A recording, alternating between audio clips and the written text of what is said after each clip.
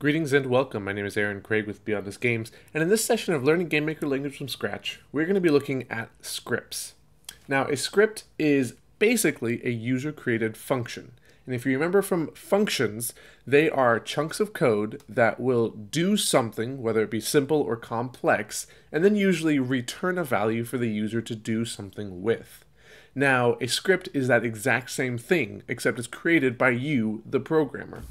They are a resource over here, right underneath paths, and we can right click and create a new script, and we can name it whatever we want. I'm going to call this one SCR Math, and what we're going to do here is add two numbers together. Now, a function usually takes arguments, just like a script can, and the way you do that is by creating a variable. So we're going to say number 1 equals argument. Now there are up to 16 arguments you can have here. They start counting at 0 and go up to 15. So we're going to say argument 0 is equal to first number.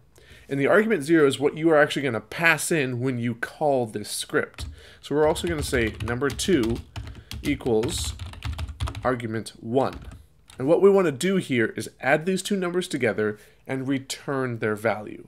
This is a very simple function, very easy, and you could very easily do it within your own code, but what I'm showing you is that you can create your own functions, and they can be extremely complex and do very difficult things, but you get to make them yourself instead of relying on GameMaker to do them all for you.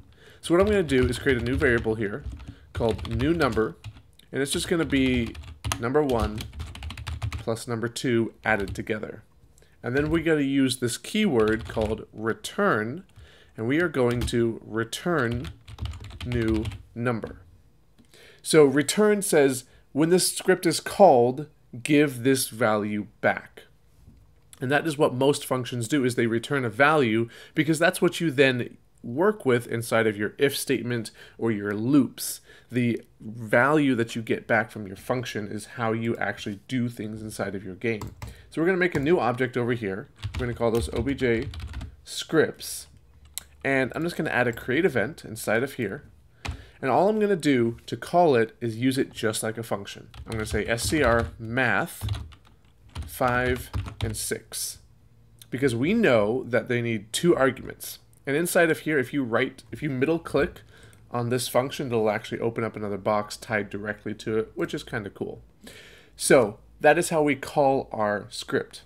Let's go into our room, place this in here, and then run it.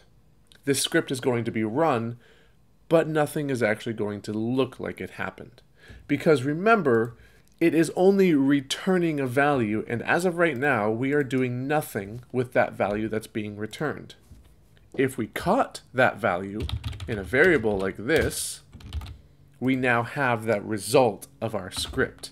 And then we could come in here and we can show message of value, and then we're actually doing something with the result of those two numbers being added together. It is 11.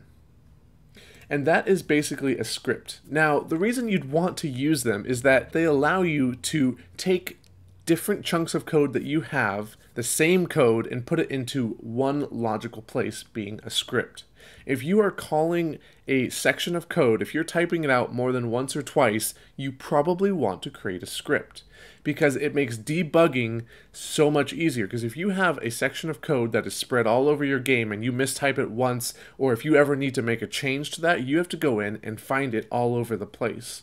So if you have a specific function that your game is doing that you have created yourself, you want to create a script. That script can then be in one place, can be called super easy, and can be changed and debugged without having to jump all over your game's code. So a script is really awesome. It is a user-created function and has a lot of power. Right here, we've made a very simple one just to show you how they're made and how they're called. The most important thing is to catch this value that is being returned. You could, if you wanted to, show message inside of here. I would not recommend this, as you don't want your scripts to ever take control of your game.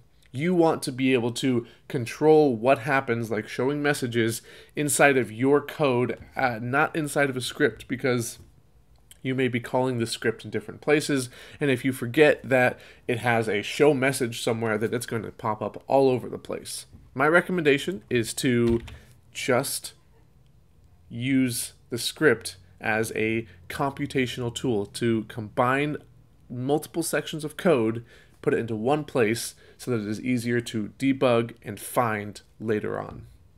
Scripts are extremely useful. I hope that you can see that and that you understand how to use them. If you have any more questions or would like to see more examples of scripts that maybe I use in my own games, then please leave a comment or hit me up on Twitter. I would be glad to show you more of that if you're interested. But that's all I've got for you today. So, as always, have fun making great games, and I will talk to you later. Hey there. I've got a Patreon, if you didn't know. If you'd like to support me, that would be great. Up on the screen are the people who are pledging enough to get their name in the credits. They are helping fund this YouTube channel, which is awesome. I just want to give a shout out to them and all that they do to help me do this. It's great. If you would like to join, you can click on the link at the end of the video or in the description below. Thank you.